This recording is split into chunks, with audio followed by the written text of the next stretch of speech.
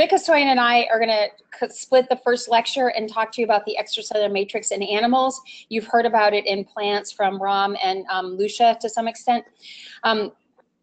This, unfortunately, our lectures are unfortunately two lectures that we strongly suspect you're going to tell us are out of sequence and should have been given much earlier in the week, but let us know about that. But anyway, I think it's, unfortunately, Trina's talk yesterday was originally scheduled for Friday and she couldn't make it, and these would have been good lectures to have before hers. But anyway, I just want to talk to you about the animal ECM, and the main point that I want you to take away from this is that the ECM and the water within it, which is very important, are really major components of tissues, and that goes for both plants and animals. I was going to ask if anyone could see the giraffe in the tree in this picture, but the point of this picture, this is from Gray's Anatomy in 1918. And you can see the cells, which are the little structures with dots, but you can see how much matrix there is in this young rabbit subcutaneous tissue compared to how many cells. And the point is that matrix makes up a very large amount of the volume of most tissues. It's quite variable, but even in the brain, which is a relatively non-matrix intensive tissue, the volume is 10 to 20% made up by matrix. Matrix is incredibly heterogeneous between tissues and within tissues, in different states of a tissue, and it's incredibly dynamic. So you should really think about the matrix as, I don't want to say living system, but it is a very changeable and reactive system, and it's a really critical determinant of tissue properties. And I'll just give you a couple examples. For example, the elasticity of your skin, of your vessels, and of your lungs. And if you think about all those parts of your body, you need elasticity in all of them. That's determined by the extracellular matrix. The strength of your bones is determined by bone matrix. Even in the cornea, and I'll show you a picture in just a minute, the transparency of the cornea is completely dependent on matrix organization in the cornea. So it's a very important in determining tissue properties. And this just gives you, I just wanted to give you a very brief survey of what some different kinds of ECM structures you find in normal tissue. So this right here is a picture of the basement membrane. And you can see the basement membrane is a very well organized lattice. I mean, this is obviously a cartoon, but a very organized lattice. And actually, Ram, if you're here, you showed a picture during your lecture of plant matrix organized that looked just like the basement membrane picture. Yeah, I was going to say the first few slides and comments that you've made so far about the heterogeneity and how the composition contributes to tissue level properties. I mean, that's all exactly the same in plants. Yeah, but what is this basement membrane? You had a picture that looked exactly like this of something in the plant, and I just couldn't remember it. That was just a generic kind of cartoon of the cell wall, with the cellulose microfibrils kind of representing, I guess here you have laminin. I can't see what that big red, is that collagen type 4? Yeah, and I'm going to go into more detail on this, but it's a mixture of collagens, proteoglycans, other linker proteins, and so it's very highly organized in the basement membrane. This is what epithelial cells, for example, in ducts or in things like the gut, they sit on this basement membrane that separates the, it really is a way of separating. You have, these are polarized cells, so they have a top and then a basal or bottom layer that sits on the basement membrane. So it's very similar to a cell wall. This is a picture of the submucosal space. In this case, it's of a duct, but it would be applicable really to anywhere, almost anywhere in the body that had a submucosal space. And in this case, collagen fibrils are stained in pink. And you can see that there are very dense fibrils, but there's space in between, and actually this is an interstitial, a large interstitial space that has fluid flowing through these very large collagen bundles. This is a smaller interstitial space. It's not the greatest picture, but the picture I found had all these threats attached to it about public use, and Jess Teitel is staying with me, and she and my husband were like, no, you can't show that. So anyway, this is this little space right here where I've highlighted with the red arrow is an interstitial space between two cells. This happens to be in the liver, but it would be the same anywhere. And you can't really see it because it's not blown up. But in this space, there's a lot of matrix, and that determines how fluid flows between these two cells, fluid and other materials, because of all this matrix that you'd have to do much higher magnification to see. This is a picture of collagen fibrils in the cornea, and you can see that it's a really beautiful array, a very regular array, and that these fibrils are all the same size. And there are certain mutations, mostly of small proteoglycans, that lead to irregularity of both the organization and the size of these fibrils, and those corneas are not transparent. So that just gives you some sense of how critical matrix is to the cornea, which you might not have thought of otherwise. This is just an EM, a very highly magnified EM, about 200,000 times magnified, of the glycocalyx on the edge of the villi on a duct. It's this region, this fluffy region right here. So this is on the apical surface of an epithelial cell. On the basolateral surface, you'd have the basement membrane.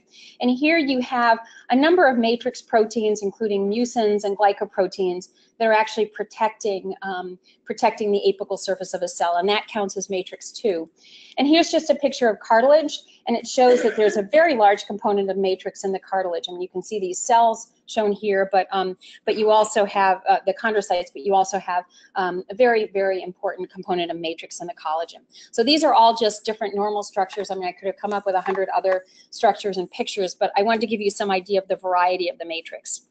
You can also see the ECM is also critically important in pathology, and I'm just giving you two general examples here.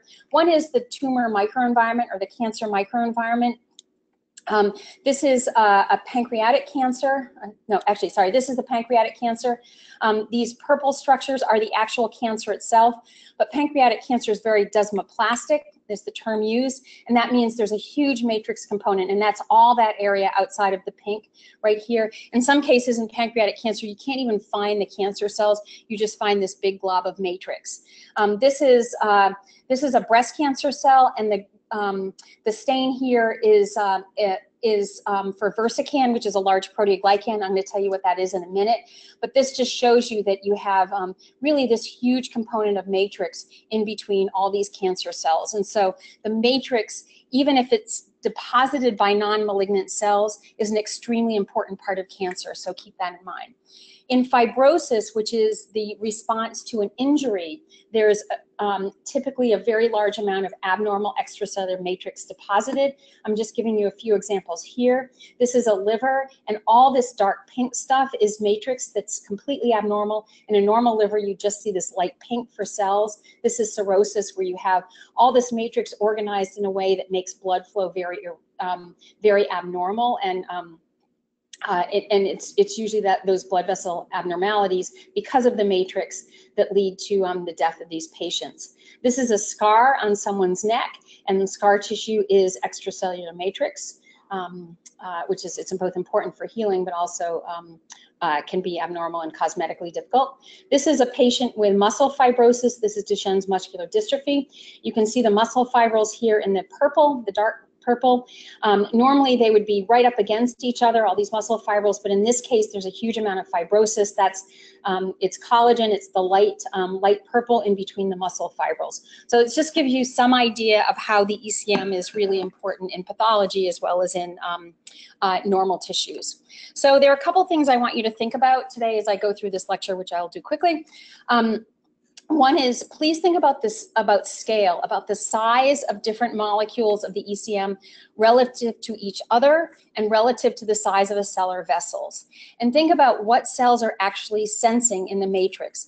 Are they sensing mechanics, which is yes in some cases? Are they sensing topography? And I've shown you a number of different pictures down here showing how the scale at which you look at the matrix gives you different topographies. So this is a cell in a blood vessel. The cell right here, you can see the outlines by the yellow arrowheads here. And then the asterisks here are the matrix. And you can see when you blow up the picture, when you go up to higher magnification, you can see just how heterogeneous and varied the topography of this particular matrix is. Here are three other examples, highly magnified, of the cornea, the intestine, and this is just Matrigel, which is a common matrix used in the lab, just showing you how variable that topography can be. So think about what cells are actually sensing, because this is really what your cells are lying on. You can think of it as, a nice smooth layer of collagen, but that's probably not what it looks like either in a tissue culture dish or in an organism. And then think similarly about the appropriateness of the culture system that you're using, and the matrix proteins that you're using, and how close are you to the organization and topography of matrix in your system, and mechanics as well. And so the last thing is think about the mechanical import of the matrix proteins in your system. How do the proteins and their conformation affect the mechanics of the system, and vice versa? For example, fibronectin on plastic becomes incredibly stiff, and those are all very important. We all sort of less and less, but the field in general tends to use tissue culture plastic in a knee-jerk way, but that has very important mechanical implications for cells and for the matrix that they're on. So the matrix has a number of different functions. Previously, people thought about matrix as really sort of a static architectural feature of tissue, but we now know that even the architectural components and functions of matrix are not static, and that matrix also has a significant signaling component. So there are a number of architectural functions of matrix. Matrix provides strength, resilience, and resistance to compression. I mean, think about it. You guys are all sitting. Presumably your entire body is not squishing because you're sitting on it. And that's very important. That's because of the extracellular matrix in your body. And similarly, matrix also provides a very important component of volume to the tissue. It's there's space filling is taken up by matrix, and that's going to be very important in the structure of tissues. And along with that comes water retention and buffering. So that's all provided by the architectural functions of the matrix.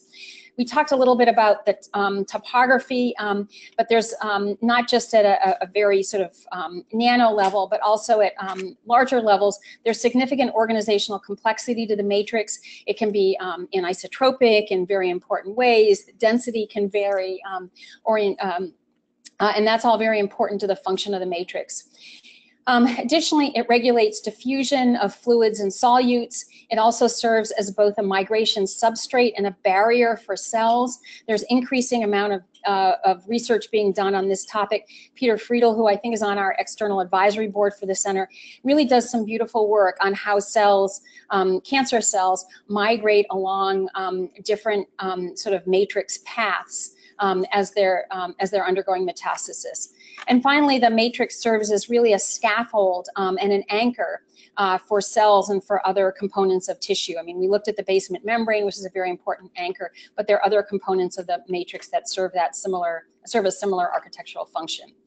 Signaling, and this looks like a small list, but these are actually real whopper of functions. First of all, the ECM is a ligand for integrins and other receptors, and Rick is going to talk about this in detail.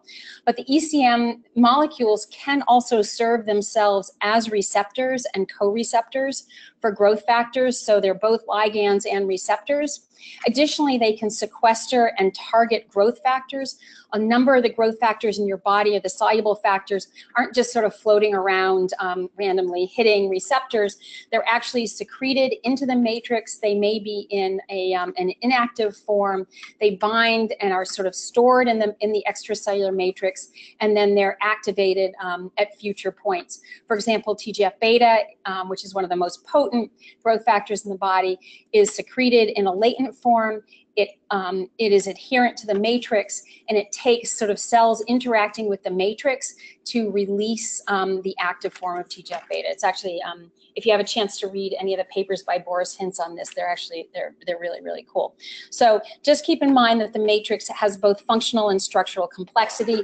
It's a very dynamic system, and it's doing a lot in the body, in tissues all the time. So this is a complicated slide, and I just wanted to make the point that people are now starting to map out what's called the matrixome. or the really all the proteins that seem to be associated or that are part of the matrix. This has really been led by Richard Hines at MIT, and this is a figure from one of his papers. And a number of groups now, but led by the Hines group, have taken a combined proteomics and bioinformatics approach to look for, you know, all of the matrix proteins in the body, in different organisms, and in different tissues. And they've identified more than 1,000 proteins that are associated with the matrix. And those include hundreds of what they call the core matrixome. Those are sort of the big three, the ECM glycoproteins, and I'm going to talk about these in just a second, collagens and proteoglycans, but also these matrixome associated proteins that include more unusual type of matrix proteins that include regulators of the ECM, cross-linkers, degradation proteins, and so on. But just keep in mind that there are really hundreds, and actually I think they have more than 1,000 of these different proteins that are in components of the matrixome. And they've found it's highly variable between tissues, normal tissues in a body, but also normal versus tumor tissues.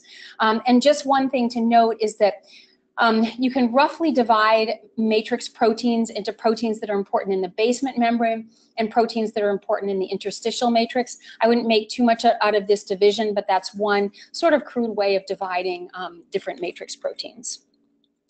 So I talked about scale earlier, and I just want to highlight, I think this is graphically, this is just a terrible picture, but it makes an important point, and I haven't been able to find any better representation of it. But it makes the point of how different matrix proteins are really quite different sizes. So this is a representation of what fibrillar collagen, which you've all heard about, looks like. And then this shows you hyaluronic acid, how much larger that is in scale. And this is the general scale for all these proteins would be 100 nanometers. So it just gives you some sense of the scale of matrix proteins. So now I want to go through the big categories of the major proteins in the matrix. That includes the three categories: the major structural proteins, which is the collagens and elastins; the adhesive glycoproteins, which includes fibronectin and laminin; and then the glycosaminoglycans and proteoglycans. So the collagens, there are 28 of them, and they're notable for these glycine XY repeats, where X and Y are proline and hydroxyproline. And what happens is this is a single chain of collagen where you can see the tiny glycine right here, and then the proline and hydroxyproline. And what three of these chains will form a very rigid triple helix, and you can see it's able to tightly pack due to the glycine, and it's stabilized by hydroxyproline. There's also quite a bit of hydroxylysine in collagen. Collagen undergoes very significant post-translational modifications that I'll show you in the next slide. And there are just important to note that there are multiple families of collagens, and they're really divided based on the presence of these collagenous and non-collagenous domains. And there are similar proteins in the plant cell wall that have some very similar domains. Collagen is the most abundant fibrous protein in the ECM. So that's why you hear so much about it. So there are four families, roughly speaking: the fibrillar collagens, which are the main part of the interstitial stroma; the network-forming collagens, and I'm going to show you pictures of these in a minute, that are part of the basement membrane; and then these other more unusual kinds of collagens, and I'll just show you a couple pictures of them, that can form varied and sort of interesting structures. So the pictures I'm going to show you, they're way too detailed, but I just want to make a couple key points. So and I sort of liked the way these pictures were laid out. So the fibrillar collagens, these are the ones, but the major ones are collagen 1, which is what we mostly think about when we think about collagen in the interstitium; collagen 2, which is in bony structures, bone and cartilage. Not a bone and cartilage person, but collagen 3, which is also in the interstitium, and collagen 5. So those are the main ones. Most of them are heterotrimers. So we talked about those three strands come together to form a rigid triple helix. Although some of them will be homotrimers, most are heterotrimers.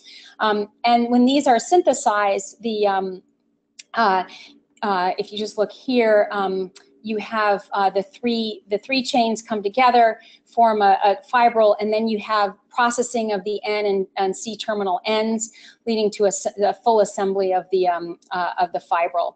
And then these fibrils, if you look down here, will self-assemble into fibers. These fibers are cross-linked by members of the lysyl oxidase family, and you end up with very thick fibers. These fibers are often heterogeneous. In other words, they may have collagen 1, collagen 3, and collagen 5, for example. Yeah. Where does this nucleation, where does this happen in terms of inside the cell versus outside the cell? Yeah, so this all happens inside the cell, and you guys, and much of the post-translational processing happens during secretion. That's correct? There's a beautiful diagram. I can give you the reference from this guy Mitsuo Yamauchi that shows exactly where everything occurs. But much of it, it always bothers me because people talk about, oh, we'll just add lysyl oxidase to the system and cross-link everything. But I believe that occurs during the process of secretion or very early after secretion. So this is all sort of occurring, all of these events are occurring around the time of within the cell or close to the cell membrane or just post-secretion. But I'll give you that reference because it has really cute diagrams. I'd taken them out, but I shouldn't have. And this just shows, I just wanted to highlight one feature of this kind of collagen, which is that it forms fibrous networks. The fact that these collagen fibrils are cross-linked, it allows it to form a network. And this network is very important for long-range force transmission between cells. Vivek Shenoy in our center has done a huge amount of work. This is just a figure from one of his papers showing that cells can communicate over very, very long distances by through the matrix, but that what is required is that the matrix have formed a fibrous network. So you have a real network of you have a network of matrix.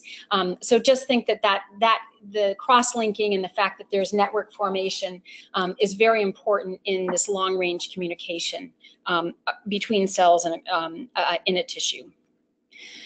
So the second kind of collagen is the network-forming collagen. The most notable one is collagen 4. Which is the basement membrane collagen, and this is just gives you some sense of the kind of network that collagen 4 forms. It's like a chicken wire. This forms the basement membrane. You also get collagen 6 forms these tetramers. I think this is collagen 6, which is referred to as beads on a string. And this is a very important collagen in anchoring cells to different structures. Collagen 8 forms these nice tetrahedral and hexagonal lattices. And this is associated with basement elastic fibers and also with the basement membrane. The point here is just to get some sense that in this other family of collagens, you don't get these big fibers, but instead you get these networks that are very important in giving structure to different components of tissues. And the facet collagens, I just wanted to show you one picture here about just how varied these facet collagens can be. Particularly, they associate with the surface of fibrillar collagens and are very important in aiding matrix organization. And here's just a picture, here's an EM picture and then a cartoon showing that collagen 9, which is one of these facet collagens, links to these big collagen, fibrillar collagen bundles and can be very important in sort of higher level organization. This is a type 2 collagen, which is one of the fibrillar collagens in this particular case. So the other big structural protein in addition, or family in addition to the collagens, are the elastins. The elastins provide resilience. You can think about if your skin is lacking elastin or is elastin poor, it's going to be very saggy. There's a human disease that can called Ehlers-Danlos syndrome that can that features that. It's also a major component of the arterial vasculature. So if you don't have elastin, you're going to have a problem with your arterial vasculature, potentially. It is, I like this figure, it's 5 times more extensible than a rubber band. So it's really, it's quite extensible. And it's intertwined with collagen fibrils. So in this picture, the black is elastin and the other, the sort of orange and the red are collagen fibrils. This is in the dermis of the skin. So you can see that they're really quite mixed together. Elastin binds to collagens and to proteoglycans, and it's also quite protease resistant. So just a couple things about the structure of elastin. It is rich in proline and glycine, like collagen, although it's organized quite differently. There's no hydroxyglycine. Like collagen, it's highly cross-linked covalently by these lysyl oxidase enzymes. And the chains have both hydrophobic and alpha helical parts. I'm just showing you a little cartoon here. Elastin is covered by sheaths of microfibrils of fibrillin that help stabilize the elastin. So when we think of elastin fibers, there's elastin and fibrillin as well. And this is all very involved in TGF-beta activation. TGF-beta, as I told you, is one of these important growth factors in the body. So the second big component of matrix proteins are the adhesive glycoproteins. So these are proteins that are important in adhesion, and they're also glycoproteins, which means they have sugars attached. The laminins are, I'm just showing you a cartoon here. These are trimers, heterotrimers, and they're very important in the basement membrane. So with collagen 4, they're one of the big components of the basement membrane. They bind to other matrix proteins that are important in the basement membrane, including nitrogen and perlecan. And tenasins. Tenasins are also in this family. They also have multiple domains. They bind to fibronectin, which I'm going to show you in the next slide, and they bind to multiple other matrix proteins. These adhesive glycoproteins bind to and connect a lot of other different matrix proteins, so they're very important in matrix organization. So fibronectin is an incredibly interesting protein. It's an adhesive glycoprotein with multiple domains that I'll show you in the next slide. They bind cells, it binds collagen, it binds heparin. Fibronectin, it's interesting because it's organized very significantly by cells after it's deposited. It's required for collagen organization, and this interaction is mechanically regulated. I don't have time to go into details, but I just wanted to make, this is mechanobiology, Center for Engineering Mechanobiology, wanted to make the point that there's a lot of mechanics in the interaction between different matrix proteins, including fibronectin and collagen. It is highly extensible and becomes extremely rigid if it's extended. This is really nice work from a woman named Viola Vogel in Europe. And that's just important to know that it has those mechanical properties. There are 2 forms, the product of alternative splicing, plasma fibronectin. That's probably what you all use in your experiments if you work with fibronectin. These are soluble disulfide link dimers. They're produced exclusively by hepatocytes in the liver, and then they're soluble and are in the circulation. Cellular fibronectin, which is from the same gene, but it's alternative splicing, is highly insoluble. It's produced by most kinds of cells, particularly during development and injury. And it is organized by cells via integrins into very complex cell-associated arrays. And it's very important in collagen organization at that cellular level. So this is just a picture of fibronectin. The point I just want to make is that it has really multiple domains, different kinds of modules, and it has these binding domains for heparin, for collagen, for cells, for fibrin. So a very complex and multifunctional protein. I just want to skip that. So the third big category are the glycosaminoglycans, and these are the glycosaminoglycans themselves. Actually, I just want to see what my next slide is. So the major glycosaminoglycans themselves are polysaccharides. They're typically repeating disaccharide units that may be sulfated, and they're incredibly negatively charged. So you can imagine that they're going to be very important in tissues that undergo compression because of that negative charge. They're going to they hold a huge amount of water. They're binding to a very large amount of water, and so that's going to be very important in space filling and resistance to compression of tissues.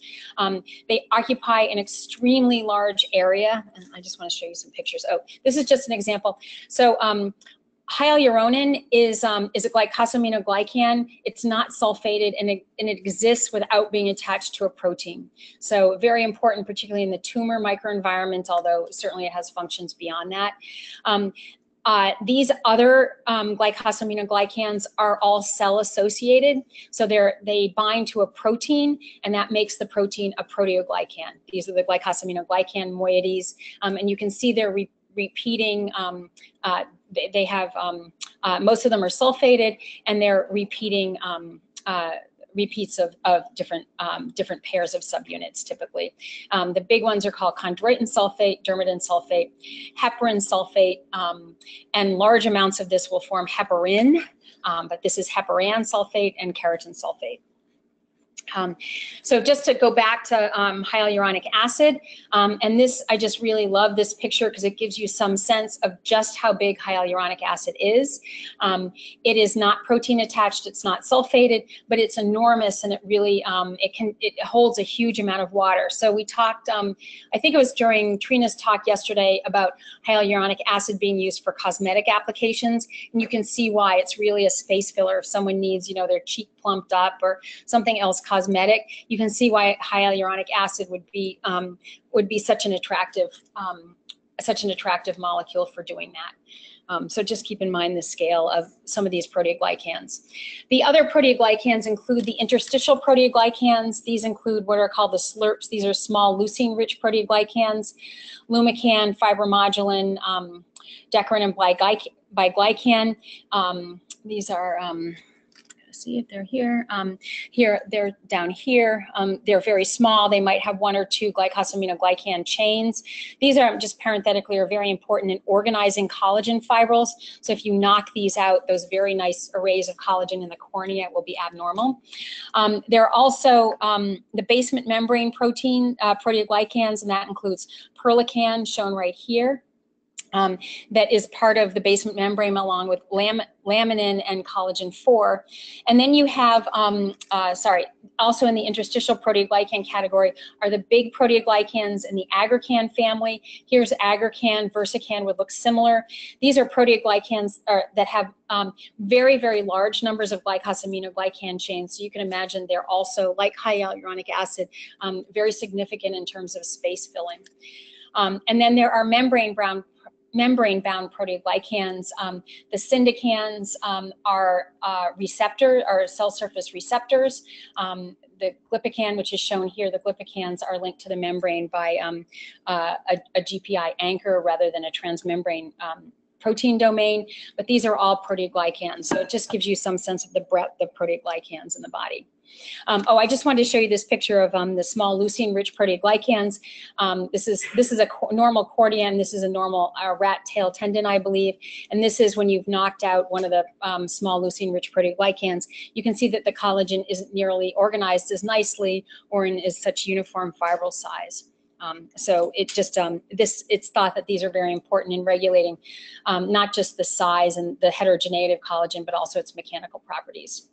So just a couple more slides. I just wanted to show this slide blown up a little bit. This is just a cartoon of the basement membrane, and just to emphasize that as the small leucine-rich proteoglycans in the previous slide are important in collagen organization, so proteoglycans are very important in basement membrane organization. Perlecan, which is this right here, is a proteoglycan, and you can see that it's a very important component of the organization of this lattice that includes collagen 4 right here in red, and also includes laminin, this heterotrimer shown in blue. So you just get a sense of how organized this basement membrane is and how complex it is. So I just wanted to devote one slide just to give you some sense of the complexity of regulation of the ECM, and particularly its breakdown. So there's a whole family of proteases that break down the ECM. The main enzymes are the MMPs, or matrix metalloproteases. These are secreted as zymogens and are then activated. Obviously, you wouldn't want your matrix metalloproteases to be active all the time, given how important the matrix is. You don't want your collagen to be constantly being broken down necessarily. So these enzymes are secreted as zymogens and are activated when necessary. Another category are the atoms, the a disintegrin metalloprotease and the atom TS, which are the atoms with thrombus domains. These are shedases that are also very important in degrading matrix proteins. This is a highly regulated process. There are another set of proteins called the TIMPs, or tissue inhibitors of metalloproteases, and how the MMPs and the atoms and the TIMPs are all regulated together in complex ways determines whether or not you have ECM broken down. So I just, obviously, we don't want you to know the details, but just to give you the sense that this is a very complex and highly regulated system, and that these proteases are quite specific for matrix proteins. In just my next to last slide, last night, when I woke up at 2 in the morning as my cat was chasing a mouse around the bedroom, it occurred to me, after I dealt with that problem, and I was just thinking through this lecture in my head, it occurred to me I should include something about the mechanics of individual ECM molecules. And I just want to take, really 2 seconds to go through this, just to highlight that these individual ECM molecules have very interesting mechanical properties that are not necessarily reflected in the bulk mechanics of tissues. And those of you who are doing the final project on tissues, I hope have started to think about this a little bit. But I just wanted to show you these 3 graphs to make this point. So the first graph here is just showing you polyacrylamide, which is a linearly elastic, and it just shows you that as you alter axial strain, this here in the red, the storage modulus does not change. This is collagen, on the other hand, and as it undergoes tension, it gets much, much stiffer. So you can see this here. We're going from 0. This is compression, and here's tension right here. This is all from Paul Janmay's group, these graphs right here. You can see that collagen gets much, much stiffer. These are graphs from Viola Vogel's group looking at fibronectin, and you can see that fibronectin also gets much, much stiffer as you apply tensile strain, but that it's like collagen on a lot of steroids. It can be extended up to 800% and not break, and it gets unbelievably stiff, really at the megapascal range. I included here a quote from the Vogel paper abstract, which I thought made the very interesting point about how these fibers, how they can be extended so much, and how they get incredibly stiff. So this is just really not even a taste of individual ECM mechanics, but I just wanted to make the point to you that these biopolymers do have very interesting properties, that these properties are undoubtedly important to the properties of tissues, but that there are very complex interactions between cells and the matrix in determining tissue mechanics. That makes sense. So finally, just the take-home messages that you really can't think of cells and tissues without thinking about the ECM. So a lot of times when we put cells, we just smack them on a tissue culture dish. That's really, everything is an artificial system, of course, but it would be, you really need to think about what ECM molecules they're on, what the mechanical properties, the topology or topography of the ECM is in that setting.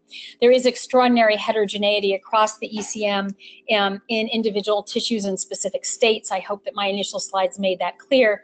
And the ECM is really multifunctional, and it's not just the building materials. It really has roles beyond that that are quite dynamic. And the scale is very important when you think about individual ECM molecules. Particularly think about those proteoglycans and glycosaminoglycans and just how large they might be. But also think about you know, what an individual cell and, you know, very small, say, focal adhesions of a cell are actually sensing when it comes to the matrix, because it may not be what you're thinking when you look at very low power at the matrix. And finally, I wanted to make the point that ECM interactions, for example, collagen and proteoglycans, fibronectin and proteoglycan, are really important. We think a lot about cell-cell and cell ECM interactions. A little less conversation is devoted to ECM interactions, but they're also very important in the function of a tissue and in the functions of the cells in that tissue.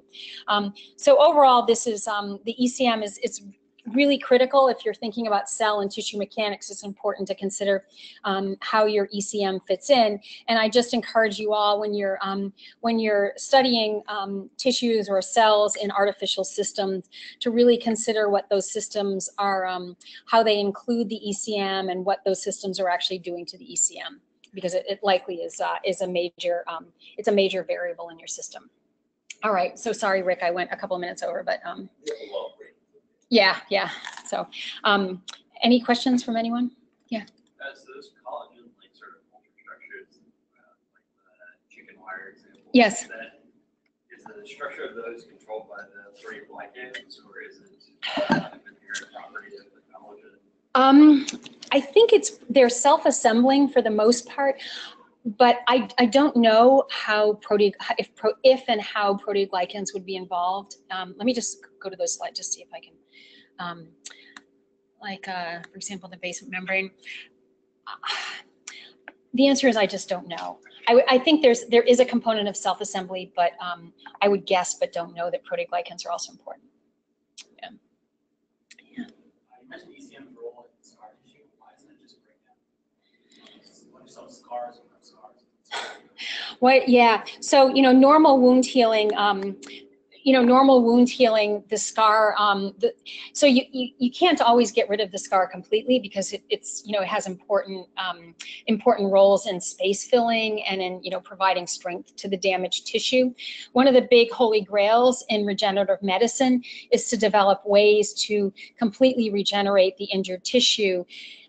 You know, you need the temporary scar while that regeneration is occurring, and then you want that scar to go away. It just doesn't happen in reality, and in some people more than others. You know, in some people you don't have enough scar tissue formation, and you may end up with a chronic wound that's not, and you want it to scar over. And other people with keloid scars, you have very large and abnormal scars that are, you know, cosmetically very difficult. I mean, and in, you know, burn patients, you know, those scar tissue is not, because there's so much collagen and not elastin, it's not very resilient, so it's very hard. It limits motility quite a bit. But I think we don't understand enough about how wound healing is regulated, and particularly what happens at the later events, how it could be broken down and how you could enhance regeneration of the underlying tissue. So yeah, just don't know. Anyone else? Okay, Rick.